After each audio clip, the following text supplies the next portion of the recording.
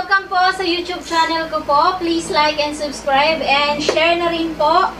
At saka, pasensya na po sa Tagalog. Medyo may something po yung Tagalog ko kasi po, Bisaya po ako. Okay po, by the way po, so let's move on sa unboxing Samsung Galaxy Note 10. Ito po.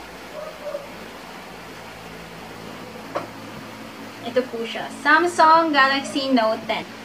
Ito po. Note 10. Yes po. So, i-open po natin siya.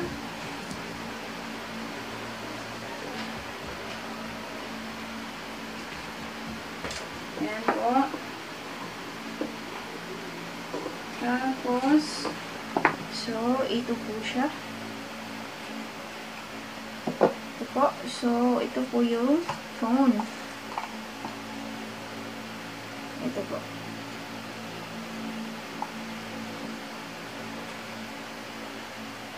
Okay, so ilagay natin yun dyan. So, next is fast charger. So, may fast charger siya. Yan po. Tsaka, yes po. So, next po is, meron po siya. Tingnan po natin siya kung ano to.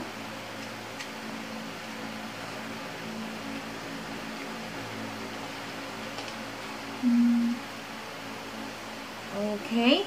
So, meron po siyang, ito po, yung spare nung sa dulo po, sa pen niya po. Ito po, yung sa dulo nito po.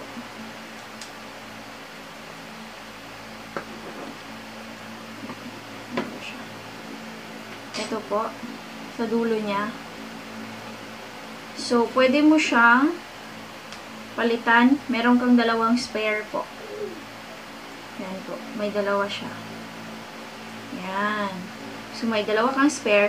At saka ito po siya, is ito po yung gagamitin mo na pangkuha. Kung gusto nyo pong palitan. At saka meron din siyang next is, meron siyang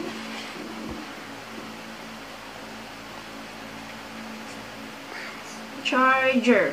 Okay, so ito yung wired nung charger niya. So, ito po is fast charger. So, is fast charger. Tsaka maganda yung quality nung charger niya po. Kasi, matibay siya na klase.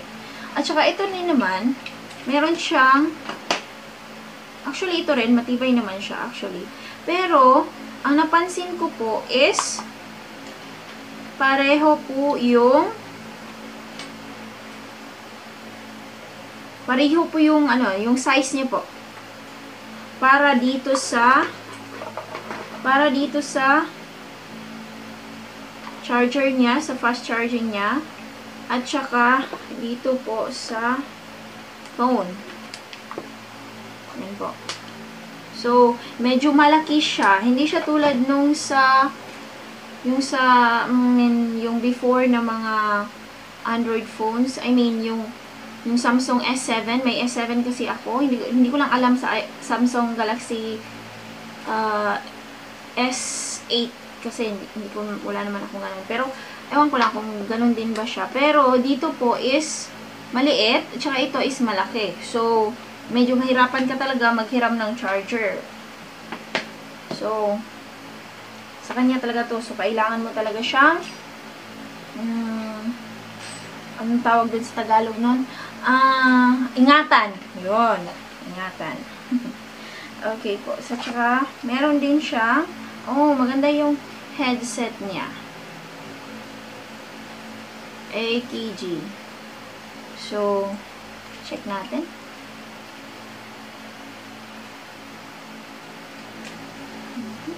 Okay. So, ito po, may spare siya para dito sa earbuds. Okay, so, oh, maganda yung quality nung ano niya po, yung, tawag nito, yung headset niya po. Kasi, ano talaga siya, protected siya, coated siya dito banda. Coated siya. At saka, the same lang yung outlet para sa charger at saka sa headset.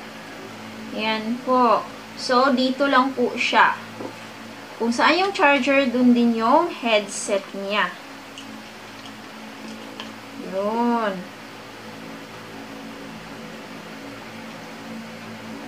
At saka ito rin. Meron siya. Okay, ito po. Yung push pin. So, dito naman, meron din siya. Ano ba ito? Okay. So, yung warranty niya, tsaka, meron siyang free na case. So, i-open po natin siya. By the way po, so, may napansin din po ako sa phone na to po. So, lahat po ng access nyo sa volume at tsaka sa switch niya is nandito lang banda po. So, andito siya lahat. So, ito po. Ito po yung switch button. Ito po. Sa baba. Tsaka, dito naman sa taas is yung volume key. So, kung gagamitin mo siya, so, mas mabilis lang siya. Ayan. Mas easy access po siya. Kasi dito lang siya banda eh. So, okay. So, i-try natin siyang i-on.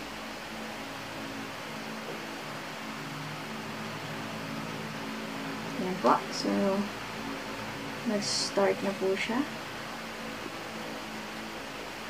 So, open natin siya.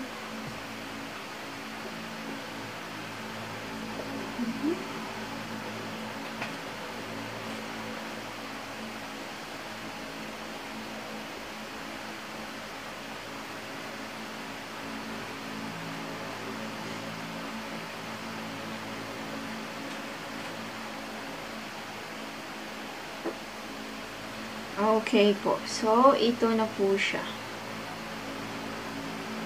Yes po. So, ito na po siya. So, ganito po siya. Yung home screen niya. So, ganito po siya.